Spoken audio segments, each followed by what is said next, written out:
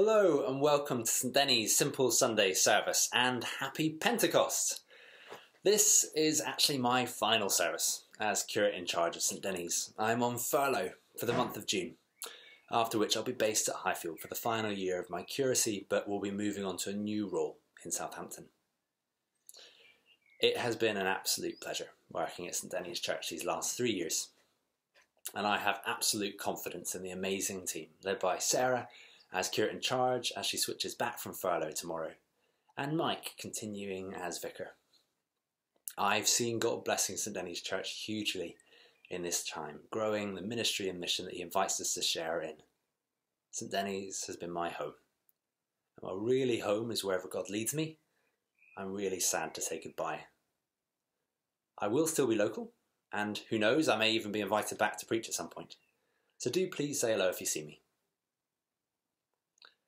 But it has been a pleasure and a privilege to serve here, and I wish you all the very best as I move on to a new and different role. More importantly, Pentecost is our celebration of God, the Holy Spirit, coming to be with the church, to draw us into his family, to make us all at home. So maybe take a moment then to bring the week before God, asking him where he has been through it. Just take a silence to ask, where has God been?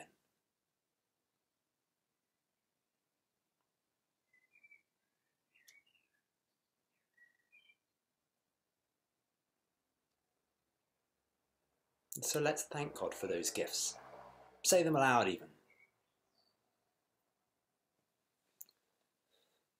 But also, let's enter a time to confess when we've turned away from God in our lives. We'll use the words of the confession on the sheet. Do join in, or you can listen and echo these words in your heart if you prefer. So we say, Father, we have sinned against heaven and against you. We are not worthy to be called your children. We turn to you again. Have mercy on us. Bring us back to yourself as those who once were dead, but now have life through Christ our Lord. Amen. And so may Almighty God, who forgives all who truly repent, have mercy upon you, pardon and deliver you from all your sins, confirm and strengthen you in all goodness, and keep you in life eternal, through Jesus Christ our Lord. Amen. Today's reading is taken from the book of Acts, chapter 2, verses 1 to 21. When the day of Pentecost came, they were all together in one place. Suddenly a sound like the blowing of a violent wind came from heaven and filled the whole house where they were sitting. They saw what seemed to be tongues of fire that separated and came to rest on each of them. All of them were filled with the Holy Spirit and began to speak in other tongues as the Spirit enabled them. Now there were staying in Jerusalem God-fearing Jews from every nation under heaven. When they heard this sound, a crowd came together in bewilderment, because each one heard their own language being spoken.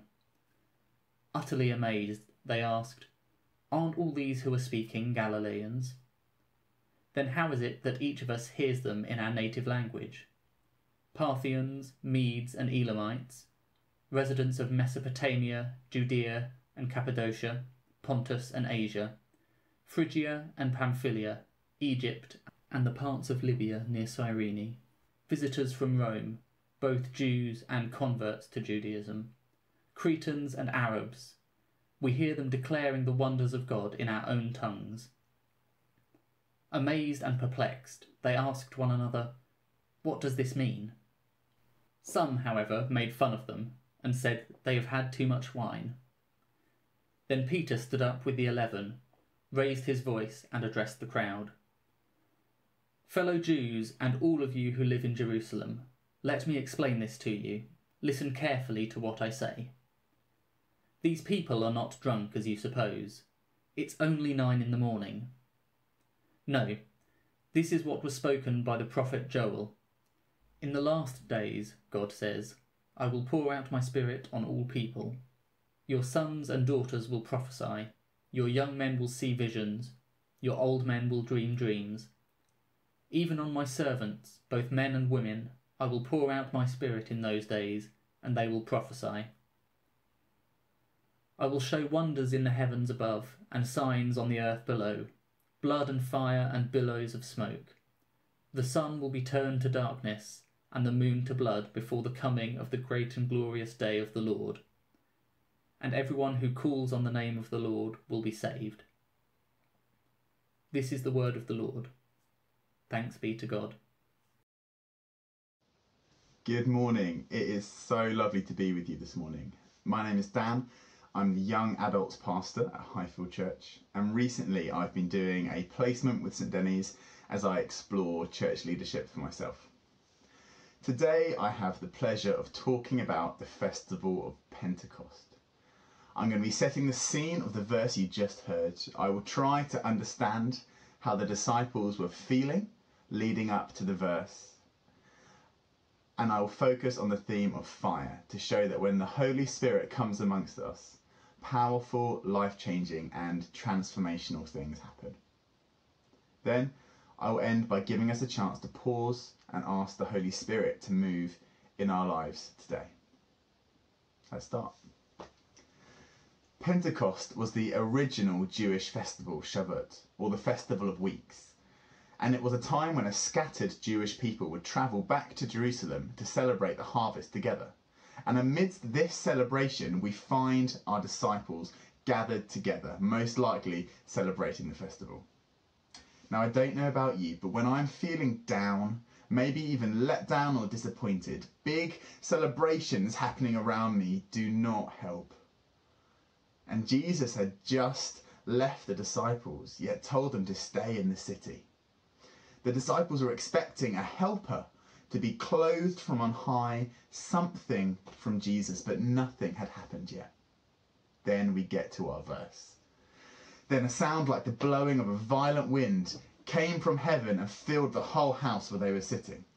They saw what seemed to be tongues of fire that separated to rest on each of them. All of them were filled with the Holy Spirit and began to speak in other tongues as the Spirit enabled them.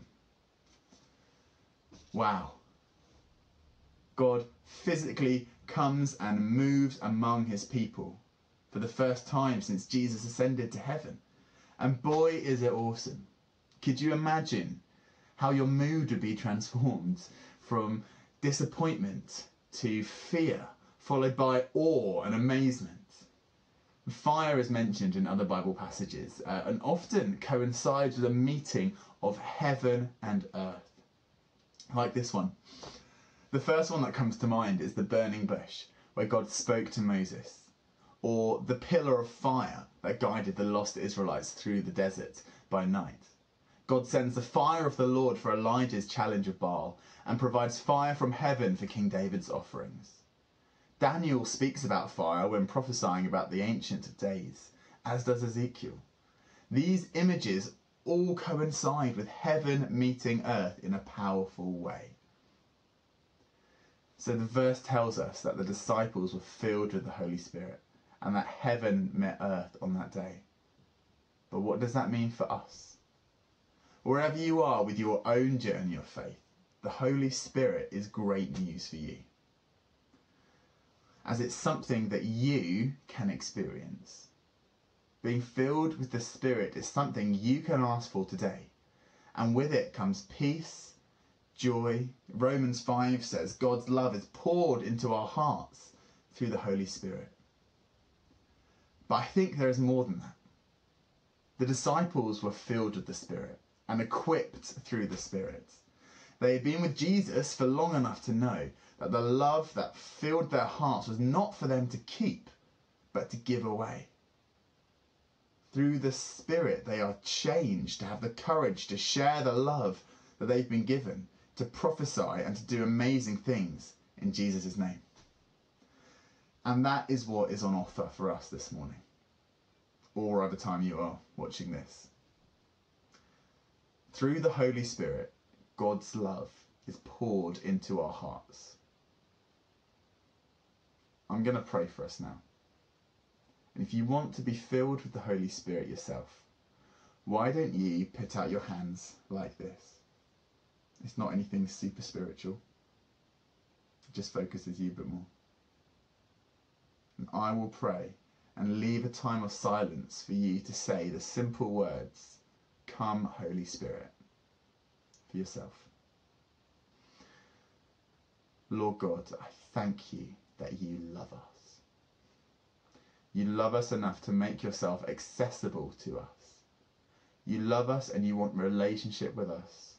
For all of us, I pray, come, Holy Spirit, fill us afresh. Whether we have done this 100 times or this is the first time we've said it, fill us with your Holy Spirit, that we may overflow with your love. In your name, amen. Thank you, Dan. Christians throughout the centuries have sought God in silence. And so if you participated now, if you paused the screen or just were silent for a moment, how was it for you today? Maybe you didn't see or hear or feel anything. That's okay. I remember vividly the first time as a teenager I asked for some kind of special encounter with God. And really I wanted something impressive, but it's always just silence. Until finally on one occasion I reached out to God and felt an overwhelming sense of God's love. It isn't what I was asking for, but it is what I needed. For others, that silence might be a way marker in growth and spiritual maturity as a Christian. But whoever you are, God knows you and loves you. It might be better to ask him again at a better time than sitting in front of a screen. Or maybe as you paused, it wasn't silence at all that you heard and you've had some new experience of God. Well, if that's you, ask him about it to see what he's saying to you. That's great. And you can test what you hear. Does it match up with the grace-filled image of God in Jesus Christ as described in the scripture? God is with us by the Spirit. That's the basic meaning of Pentecost. He's not just left it to us. God is with us. He wants to encounter and speak to us.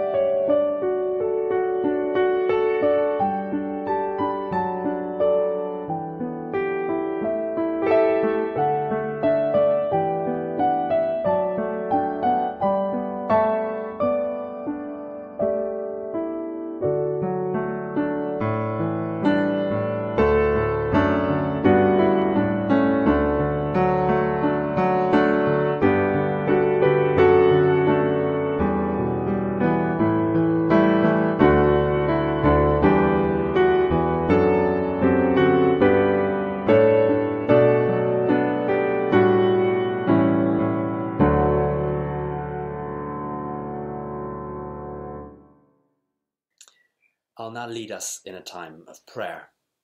When I say, Lord, in your mercy, that's your invitation to say, hear our prayer. Lord, in your mercy, hear our prayer. So let's pray. Heavenly Father, we thank you that you are with us. We ask that you might show us more clearly than ever what you're doing amongst us. Show us what it is that you'd like us to be doing. But most of all, show us the peace that we have in Jesus. Please give us peace in our hearts, that we might be ever more confident of who we are in Jesus Christ by the gift of your Spirit. Lord, in your mercy, hear our prayer. Heavenly Father, we bring all those who don't have that sense of peace or that place to turn to in you. We ask that you might bless the mission of the church as it shares the good news of Jesus Christ. Renew our confidence in the goodness of that news, that it might transform our lives and our witness to others in words and in deeds. Lord, in your mercy, hear our prayer. Lord, this is a time of considerable uncertainty as we worry about the effects of the pandemic on our health and on our economy. Please provide and comfort those who are mourning, who have lost their jobs or are worrying about them, who've lost pension income or other things that they need to survive. Lord, we ask that you might give when people ask for things that they need, that you might truly give us our daily bread. Lord, in your mercy, hear our prayer. Heavenly Father, we ask for all of those, from key workers to care workers, to public health officials to politicians, who are seeking to serve this country in bringing us out of pandemic. We ask for your blessing, that it might be brought wisely into a close. And Lord, we ask worldwide that those nations that don't have access to the same resources that we have, that you might offer your protection. We pray especially for Central America and South America as they become the epicenter of the pandemic. We ask for your healing touch. Lord, in your mercy, hear our prayer. And now in the silence, do bring those who you're particularly worried about and would like to talk to God about.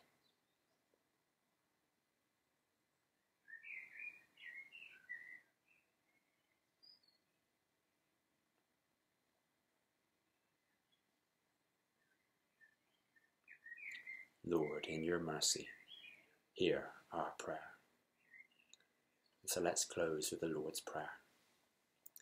Our Father in heaven, hallowed be your name.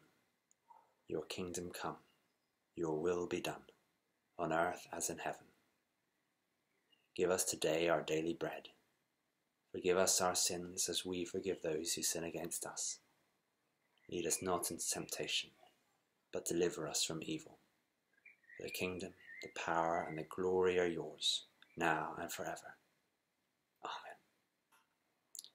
And so let's now affirm our faith in the words of the Apostles' Creed. I believe in God, the Father Almighty, creator of heaven and earth.